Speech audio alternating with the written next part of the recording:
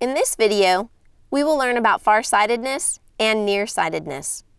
Let's begin with an emmetropic eye. Take a look at this image. If you're looking at something that's far away, is that image in focus for you? Is it sharp or a blurred image? Sharp, right? Because your light rays converge on a single focal point, right? If you're looking at something up close, is that image blurred or sharp? Sharp. So if you have emmetropia, do you have good vision? Yes, you do. So this individual is going to see a sharp image regardless of whether or not that image is far away or close up. And that's because when you look at these images, the light rays converge onto a single focal point. So is this person going to need any kind of corrective lenses? No, they have a perfect eye. All right, so now what we're going to do is we're going to compare this normal eye to nearsightedness, which is called myopia. So if you have a person that has myopia, or they're nearsighted, they have no difficulty seeing objects that are near, but the problem is they have difficulty seeing objects that are far away or distant. Here is a distant object. There is no corrective lens here. Look at where the light rays are converging. Are the light rays converging in front of the retina or behind? In front, right? So these light rays converge in front of the retina. Where should the light rays be converging? The correct response is on the retina. So the reason that this is happening is that the lens is too strong. So by saying too strong, what does that mean about refraction? Do I get too much refraction or too little? Too much, right? There's way too much refraction, which causes the light rays to converge in front of the retina. Not on the retina, but in front of it. So if you have myopia, your focal length is what? Too short or too long? Too short. So your focal length is too short.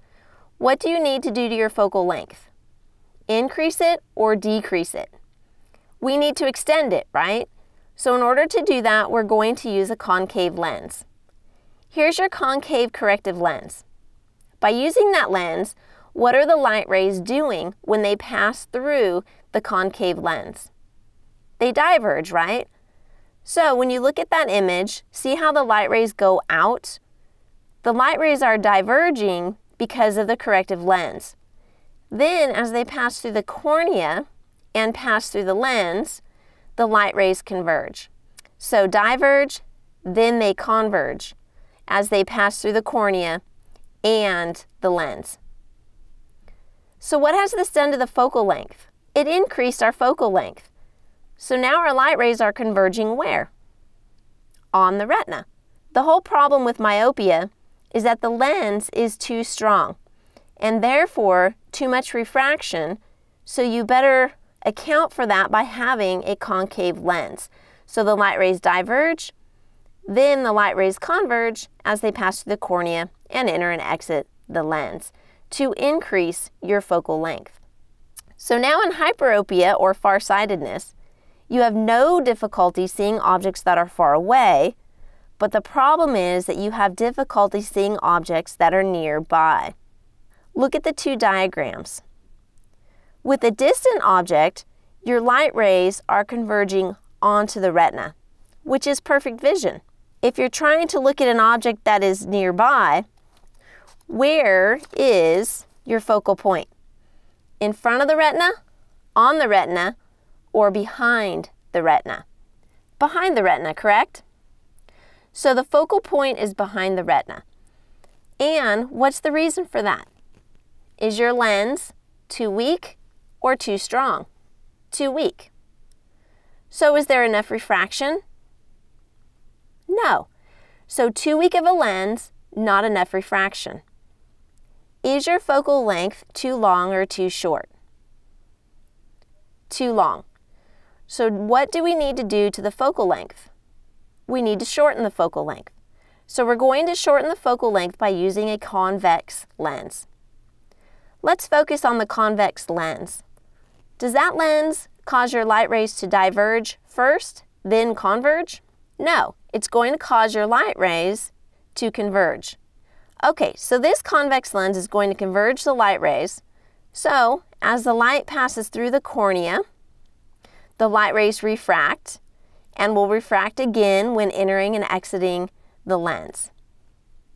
Now, add in the convex lens and more convergence occurs.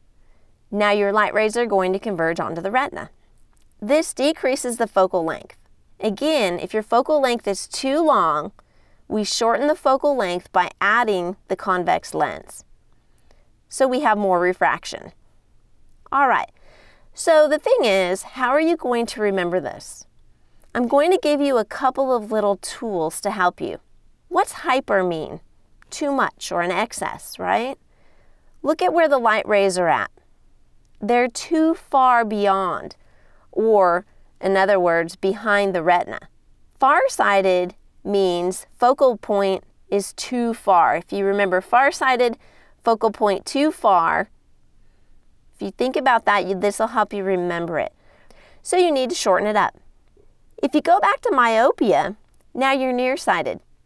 So your focal point is too short. It's near. Nearsighted means a near focal point in front of the retina. So try to make those words give you hints as to where that focal point is at. If you know where the focal point is, then you'll know which kind of lens to use based on what you need to do to the focal length. If you need to increase the focal length or shorten the focal length.